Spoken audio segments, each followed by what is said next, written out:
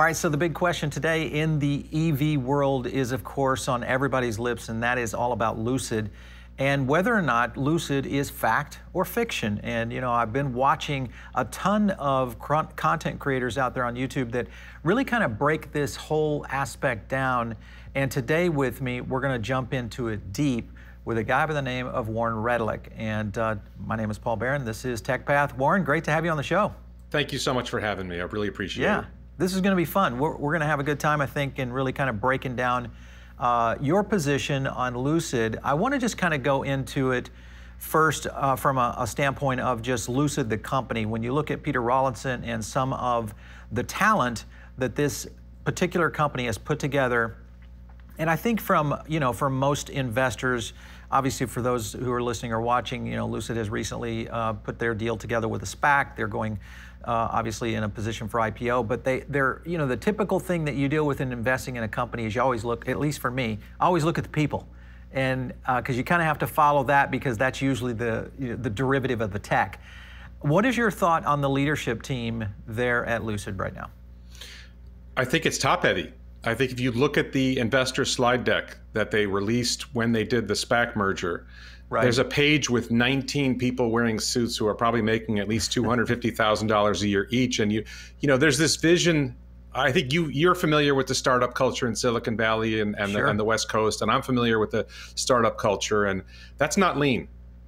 No, you know, do they have good resumes? Do they look good in a PDF? Yes.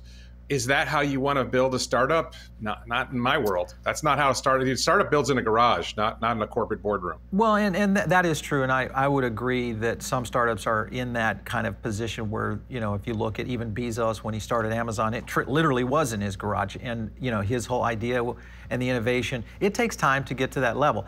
Do you feel, though, that Lucid might be in a position where they're saying, listen, we're taking on an 800-pound white ape, and that being Tesla, and I mean, when you take on an 800-pound gorilla, you really have to kind of beef up to just be able to withstand the dominating force that particular company puts on the marketplace. It's kind of like, I mean, because Tesla isn't necessarily like a Facebook where they're buying their competition and putting them out of business so they don't innovate.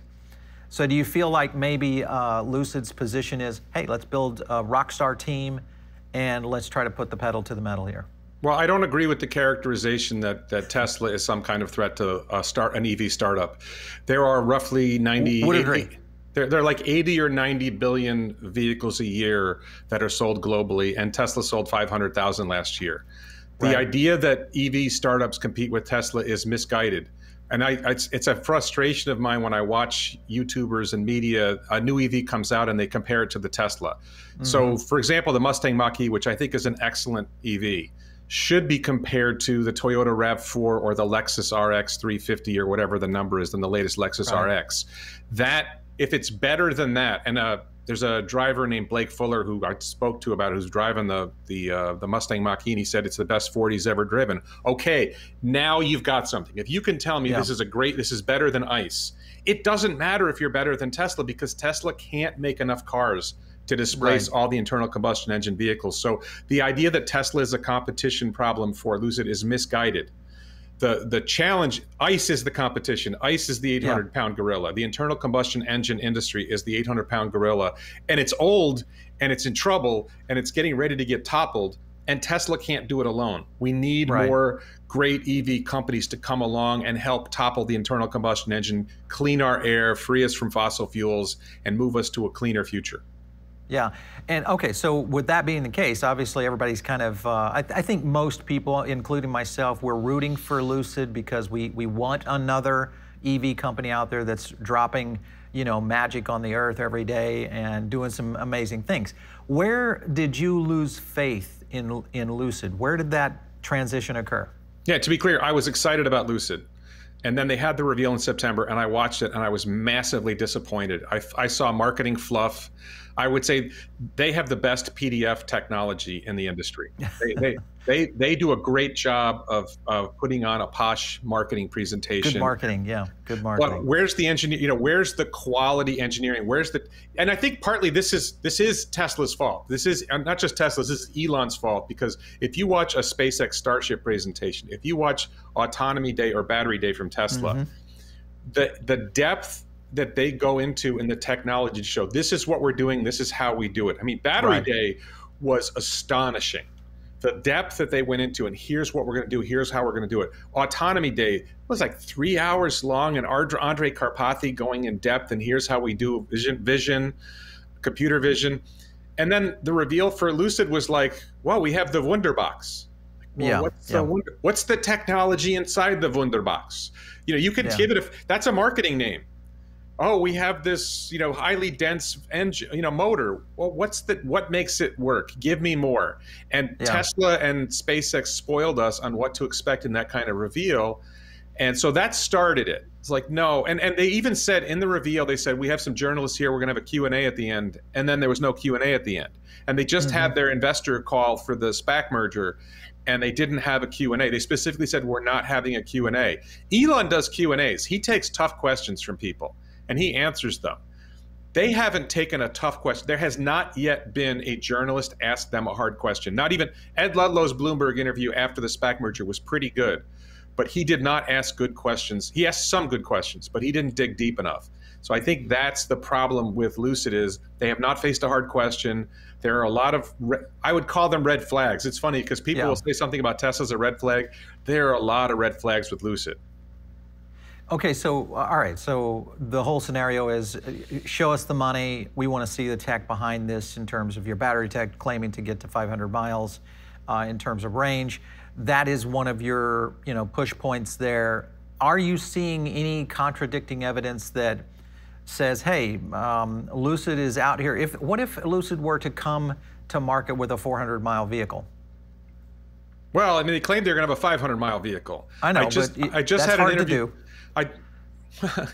So I just had a conversation last night with another YouTuber named 2-Bit Da Vinci, who has a great video recently on the Mustang Mach-E, actually. So we agreed that if Lucid delivers 100 vehicles in 2021, and they deliver a vehicle with 100. Okay. Well, because they've said, first they said they were going to deliver 6,000. 6,000, yeah. This is part of the confirmation that I'm right, that Lucid is not believable, is not credible. Is a week before the SPAC merger, Peter Rawlinson's on Fox News talking about delivering 6,000 vehicles in 2021. And a week later, they dropped the number to 577, and they dropped from spring deliveries to we'll do production this year. That's a major miss. And I claim, I've had a lot of heat from pro-Lucid people saying Warren's unreasonable, blah, blah, blah. And like, well, I called it. They are not going to deliver vehicles this spring. I don't believe they can. But we agreed. So their target is 577 by the end of the year, and their target is still a 517-mile range vehicle. So I agreed, and Ricky from 2-Bit Da Vinci agreed, that if they deliver 100 vehicles this year, and they deliver a vehicle with 450 miles of range, then that establishes some credibility, and I have to give them some credit for that. But until they do that, I don't think they will deliver 400 miles of range. I don't think they will deliver 350 miles of range, and I don't think they will deliver any vehicles in 2021. That's my gut. But Big statement. But you know, Ricky and I sort of compromised on those numbers. Deliver 100 vehicles, deliver 450 miles of range, EPA rated range, and then we can talk. Why? Yeah, so why do you feel that Lucid, obviously the one is they keep pushing the finish line down the road, but if you've got a guy like Peter Rawlinson, ex-Tesla guy, ex-Jaguar, you know, a lot of automotive experience, and then you line up the roster of all the suits, I mean, there's got to be some brains there somewhere that are putting this into a position to where they can get this company ready. And obviously with their public offering, it's going to open up some opportunities for cash and liquid and really kind of hopefully blow up their production capability. Do you feel they just can't produce it because of what? Because their orders, they claim, their order book is full, according to Rawlinson. I don't know what that means. But well, a bulging order book. Like I have two orders right here. Okay, no, they have 750 orders. They have 750 reservations, 7,500 reservations, 6,000 of which were for the model that isn't coming until 2022 and only costs $300 to put the reservation down. You can do the math. 7,500 reservations, $650 million potential revenue. 6,000 of those reservations, ballpark, have to be for the cheap model that they're not going to make till 2022 if they ever make it. So you feel that okay? So I guess the point is what's going to hold them back from getting cars on the ground this year? They don't really have a car. So you feel like it's just I don't think they have a car yet. No, really. No, listen. I have said this. I'm not going to back down from this. I believe it is. This is my opinion. Just to be clear, I don't have factual information. I haven't been inside the company. I believe it is an elaborate fraud. It's Nikola 2.0. With more advanced. Peter Rawlinson is Trevor Milton was an obvious clown. Peter Rawlinson is a much better poser. He has a great resume. They make great PDFs. They put on a much better show. But plain and simple, why? If you watch the Ed Ludlow interview that was right after the merger, Peter Rawlinson said that Alan Mulally, the former Ford CEO who's involved with Churchill Capital, that he drove the car. He said it was great. And then he said, but let's get it right. Well, wait a minute. And this is where I think Ed Ludlow had a miss as a journalist. Yeah, what do you mean by that? You said it was a great car, and then you said you need to get it right. So what wasn't right about the car when Alan Mulally drove it? And it was the first car off the production line. So, okay, let Dan Neal, the Wall Street Journal, drive it. Let Motor Trend, let Car and Driver, let Road and Track, let a real automotive journalist take that car for it. Let Sandy Munro take a look at it. Let somebody who's got real chops. Because this is one of the red flags. No one outside of Lucid has driven this car.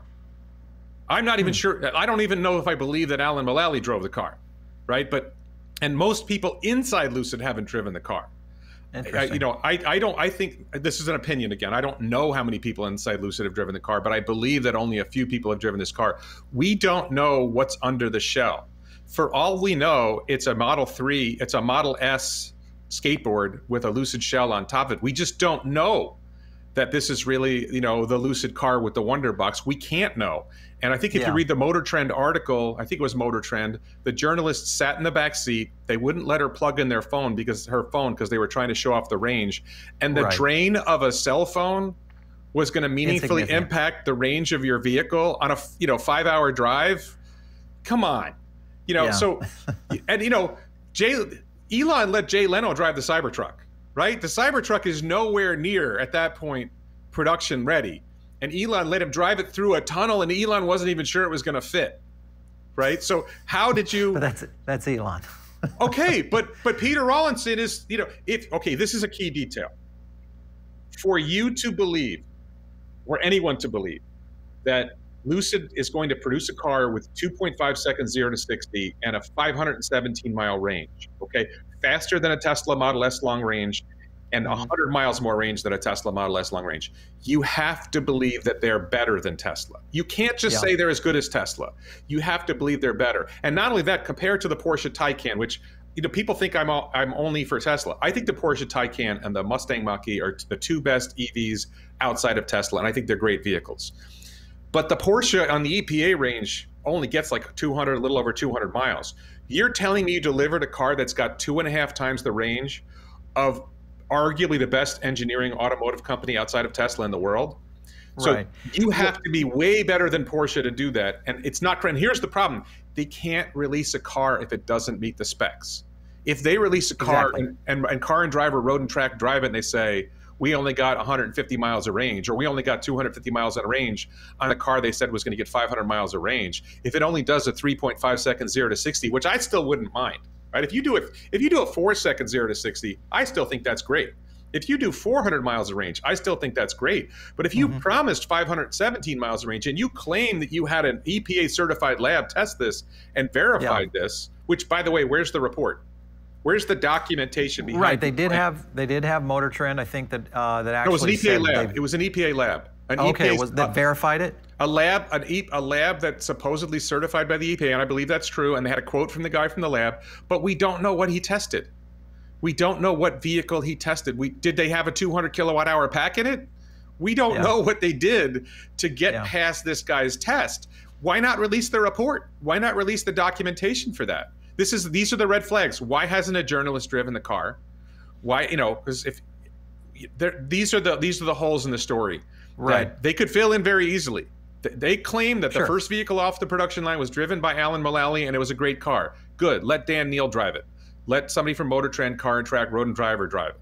Not Russ Mitchell from the LA Times. He's not on buy. I don't trust him. That's a long conversation. But Dan Neal, anybody from Motor Trend, Car and Track and Road and Driver, I believe those guys are the gold standard. I love Car and Driver, Road and Track. Yeah. And I think you're right. I think if you are going to have a vehicle like that, especially in a situation where it's almost prototype, that it should be an opportunity for some of these car and drive or some of these automotive analysts to where they can really get into the vehicle and kind of take it for a spin.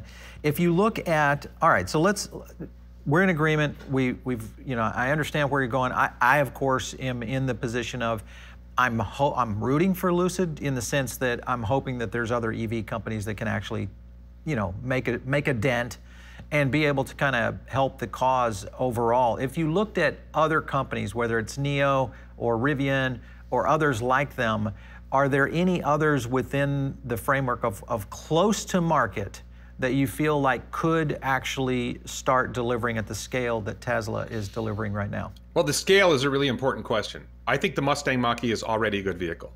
I don't know if Ford can produce it at scale. Ford Mustang Mach-E, Porsche Taycan, I think those are great vehicles that they still have work to do. If they were trying to catch up to Tesla, they got a long way to go, but they're already better than internal combustion engine vehicles, and there's already a market for them, and they could already sell them in volume if they can make them in volume. Can they improve them? And like here's my problem with the Mustang Mach-E, because I sat in one, I watched Blake Fuller drive it at the Sebring International Raceway. He said it's the best Ford he's ever driven. Great. So the question is, can you make that to scale, and how much does it cost Ford per vehicle? Because if you sell it for $50,000 and it costs you $100,000 to make it, and I'm telling you, it felt like a $100,000 car. The problem is that it costs you to make $100,000 to make it, and you sell it for $50,000. Yeah, not a good play. You lose money on every car, you make it up in volume. That's not really a good strategy in the long run. You've got to be able to make that thing for $40,000 and sell it for $50,000 before it can go somewhere. The Taycan they sell for a lot of money, right? So, but I suspect they're losing money on every Taycan. So, can you scale? Can you get the batteries? This is a huge problem for every EV maker outside of Tesla. Can you secure the battery supply? Because the three major battery makers are all locked into Tesla, and they're expanding rapidly on pure volume. But Tesla, and they're making good margins too. They're making good money. CATL, LG Chem, and Panasonic I think they're around 25% margins. Tesla is paying them to deliver batteries. They're not being stingy, because Tesla makes so much margin on their end that they're happy to give them the margin, and they're just saying, we will take every battery you can make. Yeah, everything you can make. Well, that doesn't leave a lot for the other guys. Yeah, you're right. I mean, right now we are going to be dealing with a scalability issue, especially in battery supply. I definitely see that coming. However, there is an angle with Lucid. I want to bring it back to them for a second on the whole aspect of the luxury EV, because there are people that look at Lucid as being really more of the luxury EV side of things, going after the Model S with Mercedes, the BMW 7, the Audi A8.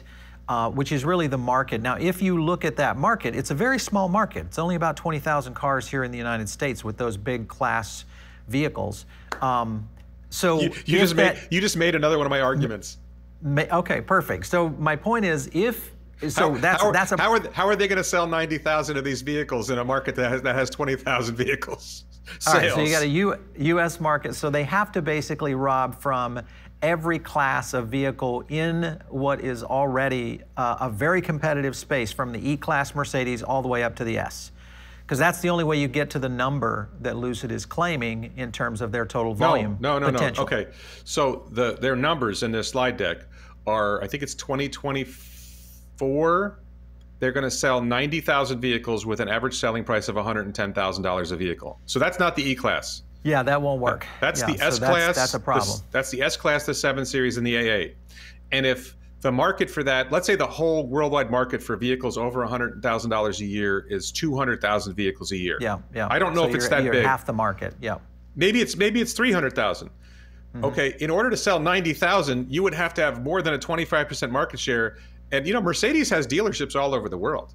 Lucid has 6 showrooms in the United States. You know, they don't have a showroom anywhere else but the United States. Forecast is a little off. Well, and no, and if you look at their numbers, they're saying if we could sell, and then you go to 2025, I think it is, and they've got to sell 135,000 vehicles at $100,000 average selling price. Mm-hmm. Well, right. Well, okay, and if they make those numbers, they lose $10 billion over the next 4 years. Yeah. In cash flow, they lose $10 billion in cash, and they only have $4.5 billion in cash. They blow through their cash pile in 2 years.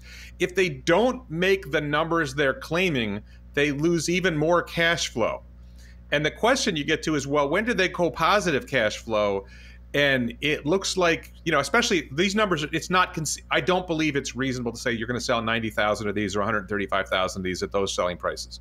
You're going to be lucky. I don't think they're going to sell, I don't think they're going to sell a car. You know, where I think this is going, by the way, is I don't think there's any attempt. I don't think that you talked about why do all this. What are they doing? They're trying to position themselves to get bought out by somebody. I wouldn't be surprised if they have no intention of selling a single car.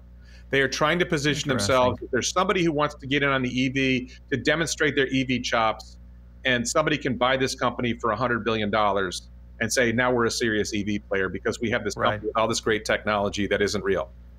Right. But I doubt that I doubt that's viable. I don't know. I don't understand the corporate world that anybody would buy this pig. I don't see who's buying this pig. You know, did you see the video? Was it yesterday or a couple of days ago where he's talking to some journalist, Peter Rawlinson, and he's like, wink, wink, nudge, nudge. We're talking to some big Silicon Valley company about supplying our software, and everybody thinks they're talking about Apple. Apple, sure. You know, maybe they're talking about Facebook, and the car is going to take selfies of you. It's going to post selfies of you in your fancy car. I don't know. You know. First of all, if you go back to their reveal, they were supplying the software. They had a great in-house software team that was going to deliver all this stuff. It was all going to be in-house and vertically integrated. What happened to that? Yeah. This is why they keep confirming my suspicions that the whole thing is a sham. Moving the finish line for sure. And let me ask you this though. Yeah, I was just going to say, to be clear, I want them to prove me wrong. Lucid Motors, I want you to prove me wrong. Here's how you prove me wrong. Let a journalist drive the car. Let journalists drive the car that was driven on Laguna Seca. Let a journalist drive that car. The car that Alan Mulally load. Let journalists drive that car. Show them the inside. Show them that it's really got the Wonder Box instead of it's not a Model S under the shell.